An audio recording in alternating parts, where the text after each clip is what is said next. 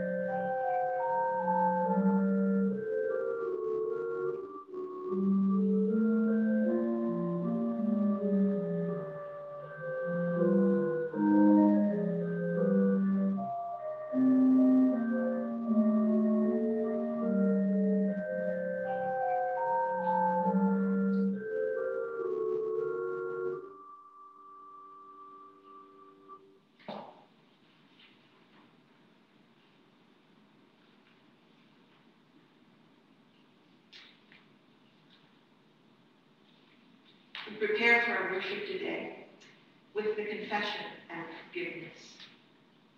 In the name of the Father, and of the Son, and of the Holy Spirit. Amen. God of all mercy and consolation, come to the help of your people, turning us from our sin to live for you alone. Give us the power of your Holy Spirit, that we may confess our sin, receive your forgiveness, and grow into the fullness of Jesus Christ, our Savior and Lord. Amen. Let us confess our sin in the presence of God and of one another. We take a moment to have our own quiet time of confession.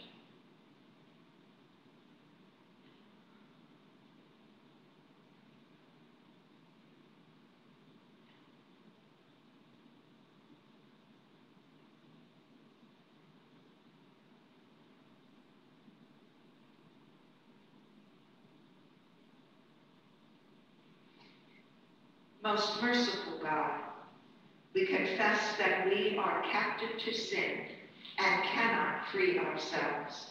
We have sinned against you in thought, word, and deed, by what we have done and by what we have left undone. We have not loved you with our whole heart. We have not loved our neighbors as ourselves. For the sake of your Son, Jesus Christ, have mercy on us. Forgive us, renew us, and lead us, so that we may delight in your will and walk in your ways to the glory of your holy name. Amen.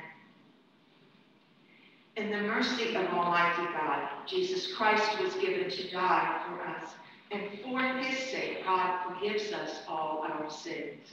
As a called and ordained minister of the Church of Christ and by his authority, I therefore declare to you the entire forgiveness of all your sins in the name of the Father, and of the Son, and of the Holy Spirit. Amen. Our first hymn today is They Cast Their Nets in Galilee.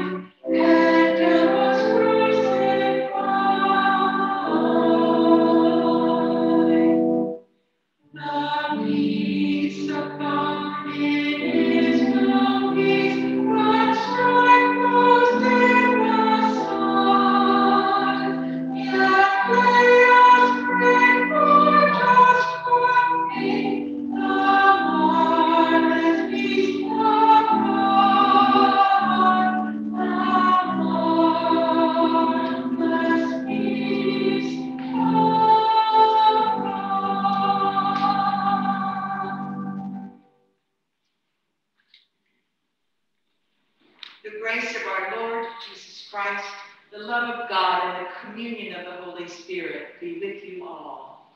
And also with you. Let us pray. Almighty God, by grace alone you call us and accept us in your service.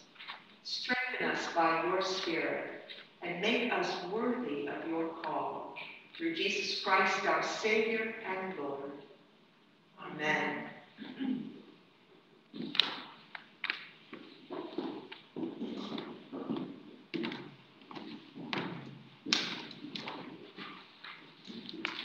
A reading from Jonah. The word of the Lord came to Jonah a second time, saying, Get up, go to Nineveh, that great city, and proclaim to it the message that I tell you. So Jonah set out and went to Nineveh according to the word of the Lord. Now Nineveh was an exceedingly large city, a 3 days' walk across. Jonah began to go into the city, going a day's walk, and he cried out, 40 days more, and Nineveh shall be overthrown. And the people of Nineveh believed God. They proclaimed a fast, and everyone, great and small, put on a sackcloth. When God saw what they did, how they turned from their evil ways, God changed his mind about the calamity that he had said he would bring upon them, and he did not do it. A reading from 1 Corinthians. Brothers and sisters, the appointed time has grown short. From now on, let even those who have wives be as though they had none, and those who mourn as though they were not mourning, and those who rejoice as though they were not rejoicing, and those who buy as though they had no possessions, and those who deal with the world as though they had no dealings with it. For the present form of this world is passing away.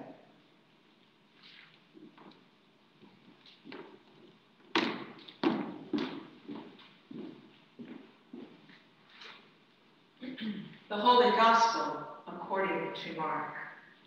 Glory to you, O Lord. Now after John was arrested, Jesus came to Galilee, proclaiming the good news of God and saying, The time is fulfilled, and the kingdom of God has come near. Repent and believe in the good news.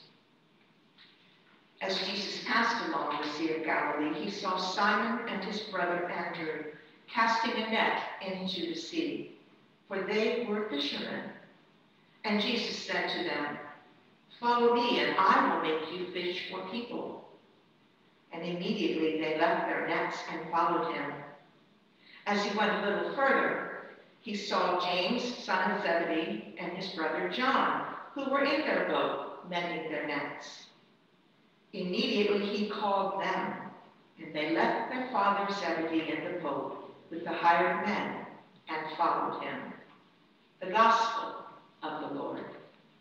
Praise to you, O Christ.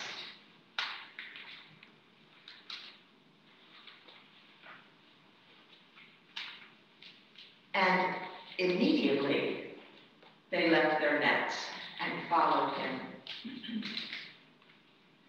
Almost 15 years ago, in 2008, Bob and I made a difficult decision. We had been talking about the possibility of working in Tanzania since our first visit there in 2003. That year, we had traveled with a delegation, including our Synod Bishop from the Delaware-Maryland Synod, to cement the companion Synod relationship with the Mara Diocese and to attend the consecration of the new bishop.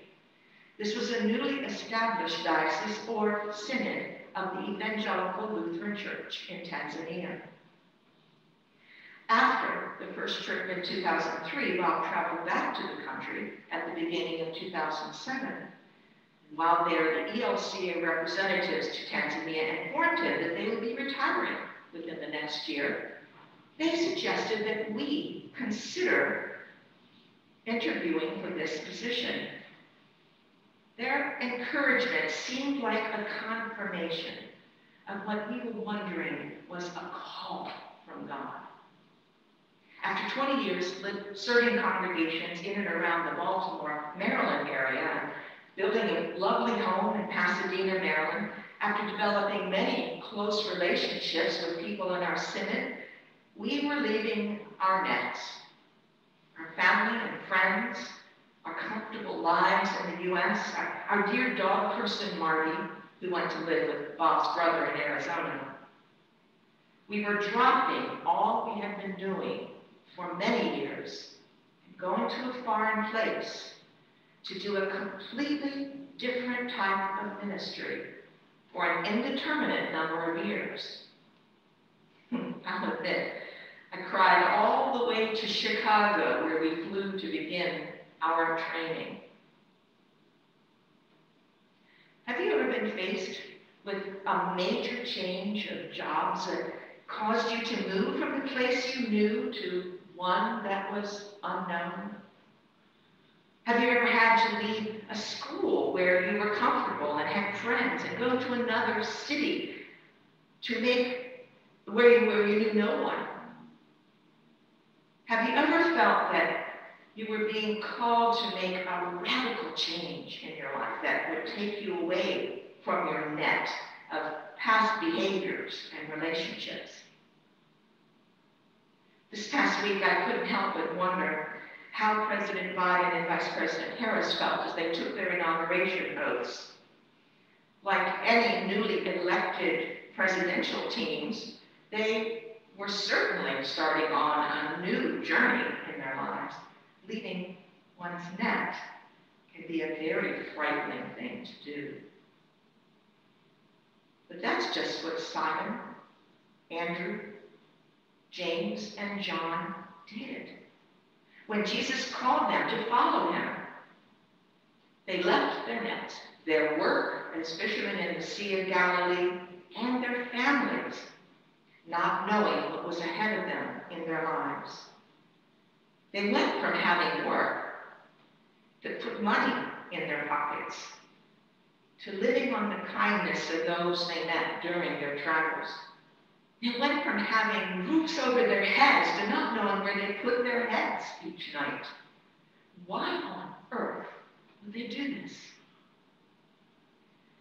There was something about Jesus and his call to follow that convinced them to leave their nets. Perhaps they saw an opportunity to experience something new and different. Perhaps they knew that Jesus was someone very special. Perhaps they just wanted a change in their lives. We really don't know.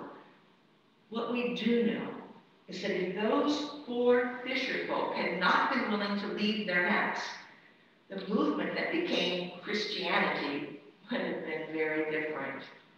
Perhaps so different that we would not be here worshiping together today. Think about it. Those called to follow Jesus had the opportunity to take part in a movement that changed the world for all time. This wouldn't have happened if they refused to leave the lives and work they knew so well. They risked so much, but they gained a chance to be personally taught by the Messiah, the Son of God. They became teachers and leaders of a community of people that spread throughout the world. They traveled to places they had never heard of when they grew up in Galilee. They experienced both the joys and the sorrows of being the closest friends of Jesus of Nazareth, who had come to save the world. Through the good news message that Jesus had taught them, they changed the lives of people who had never met the one known as the Christ. They also suffered as a result of the message they taught. They were imprisoned and tortured for their belief. They were martyred due to the revolutionary nature of the gospel. Yet, their commitment has inspired men and women throughout the centuries to continue their gospel ministry through their lives of faith. Remember the questions I asked earlier in the sermon about whether you had experienced a major change in your life that involved leaving your nets of what is known and comfortable to venture out into the unknown? Well, even if you couldn't think of an answer then, consider this.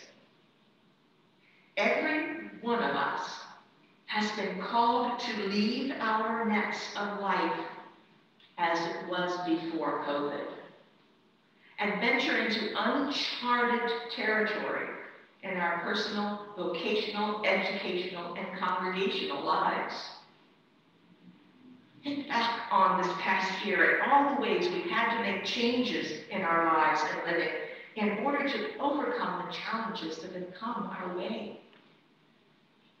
Oh, some things will return more to normal eventually. And very little will really be the same as it was before. Through faith, we can look back on what we've experienced and learned and recognize that our Lord has been with us through it all. We have been given all the resources we needed to face the present and the future with confidence. Perhaps the experiences of this past year were a way we as individuals and as a congregation are being called by Jesus to leave our nets of the past and what we've always done in order to more fully experience the wonder of following the Lord of all. As I said before, change in any form is frightening. However, there is so much we will miss if we return to the comfort of the past. Jesus called a few fisher folk to follow him and to learn to fish in a different way. During the past months, we have learned new ways to serve, to worship, to care, and to learn. As we look ahead, we can dare to use our God-given gifts and knowledge to share the gospel message in ways we may never have imagined. We can try new things and new ministries that might have seemed impossible because we can be certain that nothing is impossible with God. Because people left their nets, their tax booths, their businesses, when Jesus called them to follow him, the world has changed. We too can be instruments of change in our lives and in our ministry. We can bring change in justice, in caring, in education, as we speak out for the welfare of those who are oppressed and vulnerable.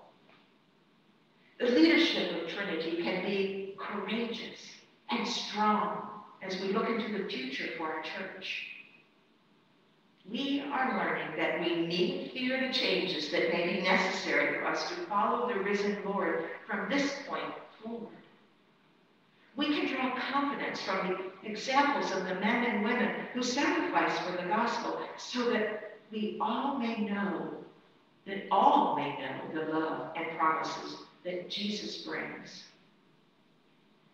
It took only a small group of men and women to bring the gospel to most of the known world at the time.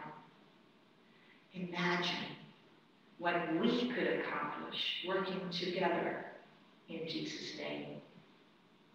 Amen.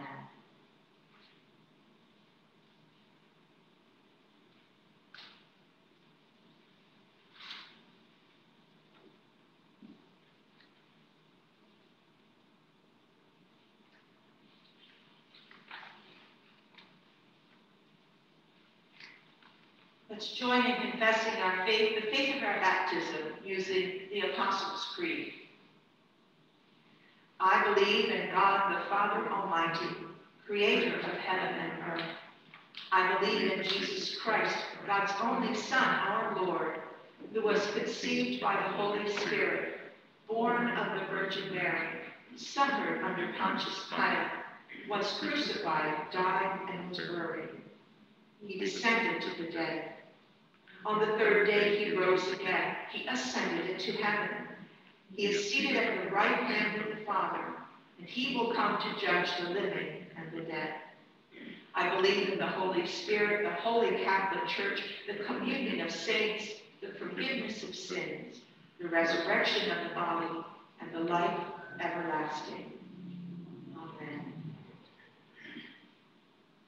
Guided by Christ, made known to the nations, let us offer our prayers for the church, the world, and all people in need. For the church throughout the world, for pastors and teachers, for deacons and deaconesses, and for musicians and servers, that all proclaim the good news of God's reconciling love. Let us pray. Have mercy, O God. For skies and seas, for birds and fish, for favorable weather and clean water, for the well-being of creation, that God raise up advocates and scientists to guide our care for all the earth. Let us pray. Have mercy, O God.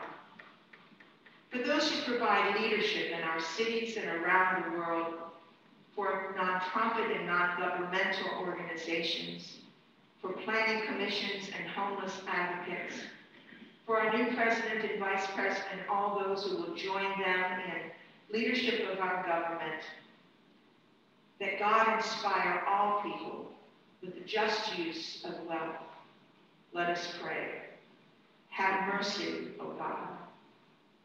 For those who are sick, distressed, or grieving, for the outcast and all who await relief, especially Ricky, Teresa, Pauline, Charlotte, Louise, Rodney, Yvonne, Carol, Edwin, Ruby, the family whose son was killed in a recent traffic accident, Patty Taylor and Mark Taylor at the death of her brother and his uncle, and Nancy Huffman at the death of her brother. That amid suffering, God's peace and mercy surround them. Let us pray. Have mercy, O God. For the efforts of teachers, healthcare professionals, first responders, and all those who find themselves in harm's way, especially those of our own congregation who are first responders and medical staff, John, Stacy, Mike, Liz, Dixie, David, Evan, Bill, and James. Let us pray. Have mercy, O God. Merciful God, hear the prayers of your people, spoken or silent, for the sake of the one who dwells among us, your Son, Jesus Christ, our Savior. Amen. Gathered into one by the Holy Spirit, let us pray as Jesus has taught us. Our Father, who art in heaven, hallowed be thy name. Thy kingdom come, thy will be done, on earth as it is in heaven. Give us this day our daily bread, and forgive us our trespasses, as we forgive those who trespass against us. And lead us not into temptation, but deliver us from evil. For thine is the kingdom, and the power, and the glory, forever and ever. Amen.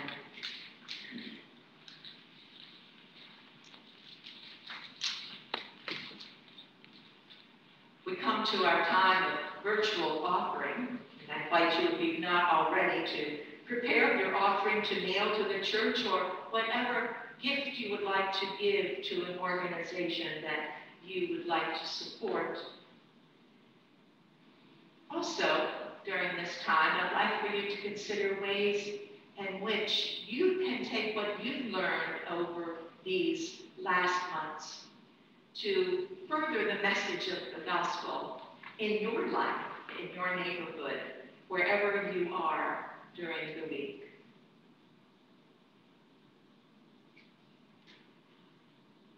Take note of the announcements that you find in the bulletin. I want to lift up a couple. to remind you that the coffee chat after Zoom worship is back. So please stay and join me for a few minutes of conversation once the postlude has been completed. Again, we're glad to have Ricky back with us. All those who wish to commune on the first Sunday of February, please be sure to contact the church office and arrange a time during office hours. That's Monday through Thursday, 8 to 1. The week of January 25th through 28th, that's this coming week, to stop by and pick up the elements. Also, because of COVID, we are not able to distribute ashes by hand this year for Ash Wednesday. We'll have small containers of ashes available for our Ash Wednesday service. They will be virtual. So let us know if you would like to have a little package prepared for you, so that as we all are gathered together on Ash Wednesday, you may receive the ashes from your own hand. Please take note there will be a lesson study starting. Watch for further details.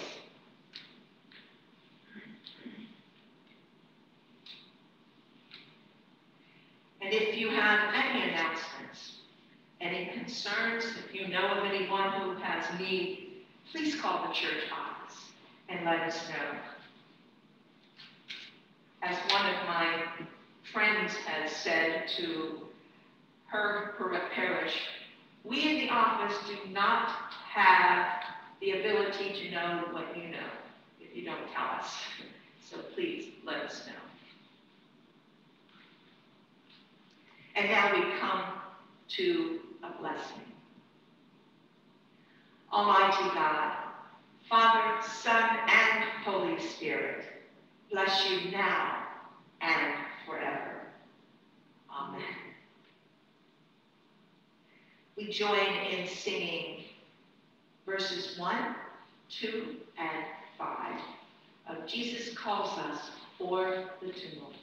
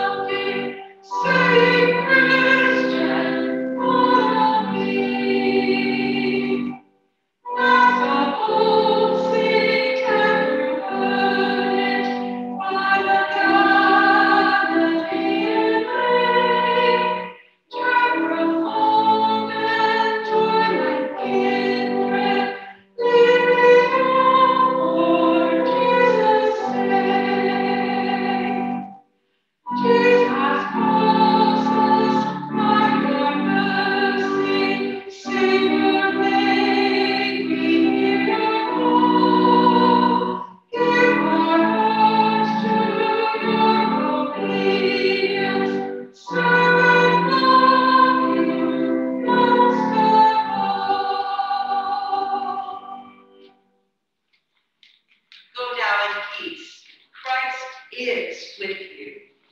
Thanks be to God.